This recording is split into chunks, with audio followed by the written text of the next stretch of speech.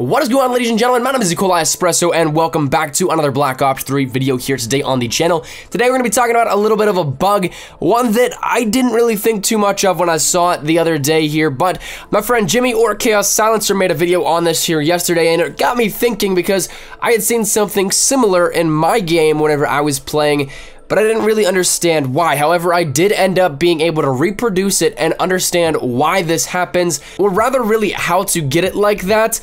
But the entire reasoning behind it, why the game code points it in this direction, I'm still a little bit foggy on. But nonetheless, we're gonna be talking about the tactical bug glitch here, which brings up little mysterious icons in your tactical slots in your HUD in-game, and where your tacticals would be, they'd be shifted over into the lethals category. So it's a little bit weird in what happens here with it, but it's one of those things where it will pop up and you'll be like, what is that icon? I haven't seen that. But really the first time I encountered this was actually whenever I went into private match for something. I can't remember what it exactly was or why I did it, but I had my setups and class setups set up for the fact that I could use 17 class setups playing for the 700 kill challenge, and the rules there that let me use 17 class slots. But whenever I actually have these class setups still there and I have the default settings on, it won't let you choose any of your class setups that you have here with it. So you have your tacticals and your fists, and that's really about it. So that's all you have at your disposal here with this. But something that you might notice if you have an ability of a specialist equipped is that whenever you spawn in like this, it won't come up with the icon that actually has your progression bar and the ability you selected. It will just be a blank status bar, and the progression of it will be about a quarter of the way done to begin with, but it doesn't move or progress at all as you spawn in and play throughout the game here. Now this is where it actually comes into play, this little bug, because once you actually get the time passed for your specialist to charge up, or at least the ability of that, instead of actually being able to hit the left bumper and right bumper or whatever you have on your controller to activate it, instead of doing that, it's going to take the icon and place it in the tactical slot here where your normal tacticals would be, which is quite odd in my mind because it's kind of just like a little bug here, and each individual specialist ability has its own icon.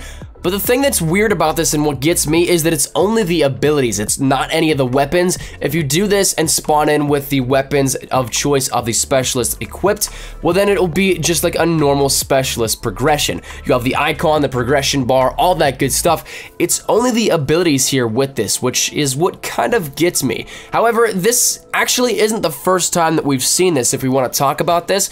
Yesterday in the 5 things that showcase the old Purifier, I was going through and I was watching some gameplay and seeing some images here of that, and really what I noticed was that these icons actually showed up in those raw assets that were data mined here with it. So it's something that is directly from the game code, but we don't know why it's popping up now. Now, I'd love to hop on the conspiracy train here of the 10th specialist, but I don't know if I want to do that just yet. However, if that is the case, then there is kind of a little bit of an explanation that I could have here as to why we'd be seeing this now. And if that's the case, well then I think that it could be simply defined as a way that the 10th specialist would be able to pull an enemy's ability. As we know, Blackjack is supposedly going to have the ability of Thief, which allows them to steal anybody's active specialist from them. So if somebody has a specialist active, then they can just take that and use it as their own. So pretty much rendering the person who initially used it useless and then pulling it over into Blackjack's tactical or lethal category of their specialist choice. Now, I'm not saying that it's going to take the spot of a lethal or tactical grenade, but whenever you think about it, how would you be able to visibly allocate what specialist would be what? How would you be able to choose it without seeing just the, say, icons or banners that say Vision Pulse ready, Kinetic Armor ready, Scythe ready, whatever it may be? You're gonna need some icons to actually visibly define which specialist is which here whenever you go and do something like this when you're pulling from 18 different choices in game. So that's something that I feel like if that is the way that they want to take it, that would probably be the most logical, that these are being set up and brought up into the game code, or rather live into the game code because they've been there since the beta, as a way to visibly detect and describe what each specialist would be. But again, that's just all just in theory right now. now. That's if we're hopping on board the 10th Specialist Conspiracy. This could all just be one giant bug because, like I said, we've seen this stuff all the way back in the beta, pulled from the raw assets and data files here from